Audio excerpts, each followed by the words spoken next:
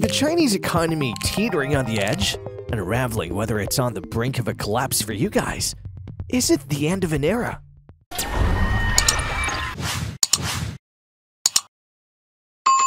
But before we dive into the current situation, let's take a step back and understand China's remarkable economic journey.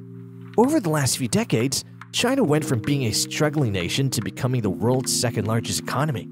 This transformation began in 1979 when China established diplomatic relations with the United States, opening the floodgates to foreign investments and trade. China's growth was nothing short of spectacular. By 2009, it had become the world's largest exporting nation. Millions of people were lifted out of poverty, and it seemed like China's growth was unstoppable. However, with great power came greater challenges.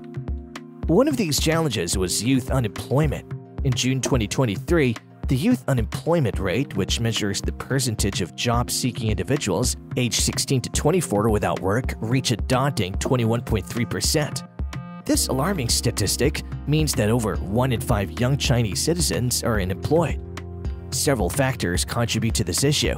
Firstly, China's economic growth has slowed down in recent years, resulting in fewer job opportunities for the youth. Secondly, there's a mismatch between the skills possessed by young graduates and what employers seek. Many hold degrees that are not in high demand in the job market, making it challenging to find suitable employment. This crisis has far-reaching consequences, sparking social unrest and frustration among young people and hindering their ability to form families or purchase homes. Another looming issue is a real estate bubble.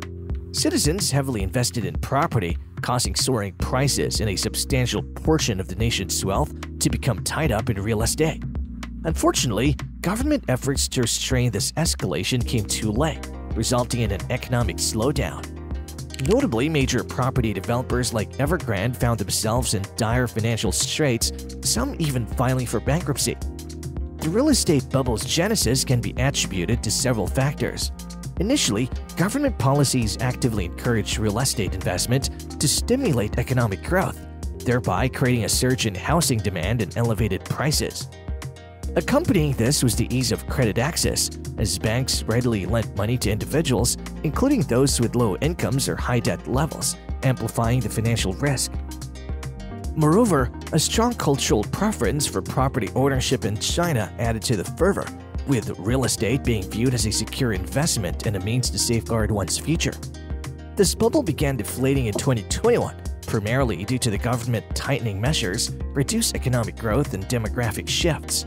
The repercussions included a downturn in construction activity, directly impacting construction sector employment, as well as indirect consequences for employment in the manufacturing and retail sectors.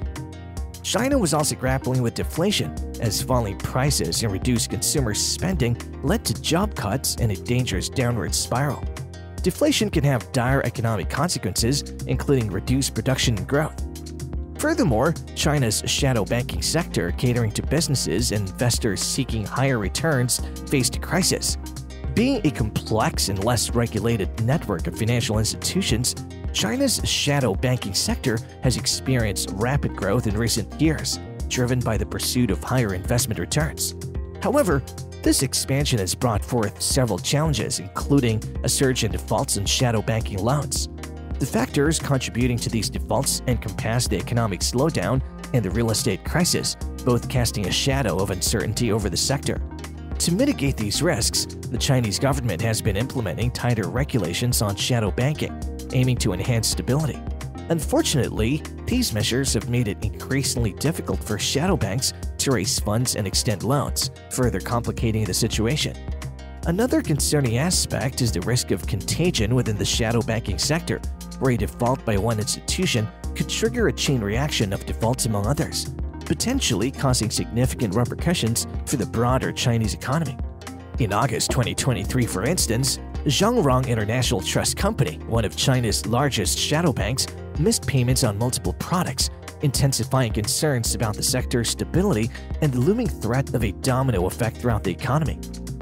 Fast forward to today, and China is facing not one but 3 crises simultaneously: a real estate crisis, a banking crisis, and a credit crisis. Several banks have already crashed, and small and medium-sized enterprises, which contribute significantly to China's GDP, are struggling for cash. The Chinese economy's growth rate hit a mere 2.99% in 2022. So what went wrong? It boils down to governance mistakes. The government's interference in the economy led to excessive lending, both on and off the books. Businesses and even local governments borrowed from banks at high interest rates to meet growth targets, creating an unsustainable debt burden. In an attempt to correct this, the Chinese government initiated a deleveraging strategy, tightening control on banks and imposing strict lending restrictions on non-bank financial institutions. However, these measures had significant repercussions on the Chinese economy, leading to a credit crunch.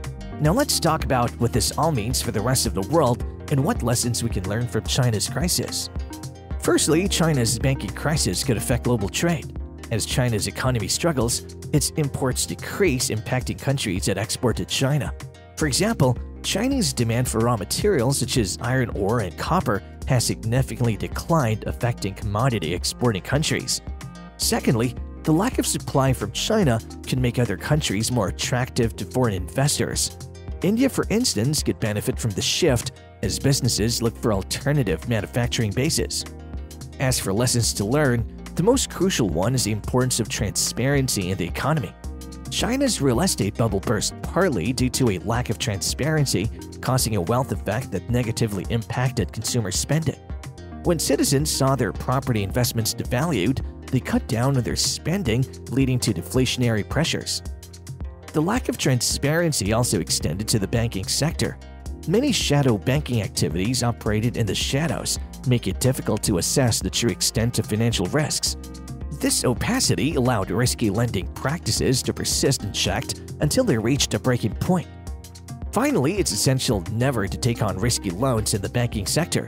China's major banks are facing credit rating downgrades, and the government is stepping in to deal with state-owned asset management companies involved in risky investments. It's a stark reminder that responsible lending practices are essential for financial stability. All in all, China's economy is facing significant challenges, with a banking crisis, a real estate crisis, and a credit crisis all unfolding simultaneously. While the situation in China has a limited direct impact on the United States, it serves as a reminder of the importance of good governance, transparency, and responsible lending. As we conclude this deep dive into China's economic challenges, we're left with a crucial question. What does the future hold for the world's second-largest economy? Will China's leadership navigate these crises successfully, or are we witnessing the beginning of a new era?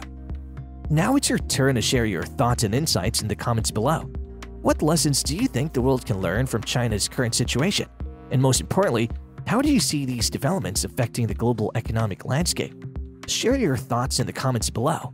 Don't forget to hit that like button if you found this video informative, and subscribe to Futuristic Tech and AI for all the latest tech news and updates. Thanks for tuning in, and we'll catch you in the next one.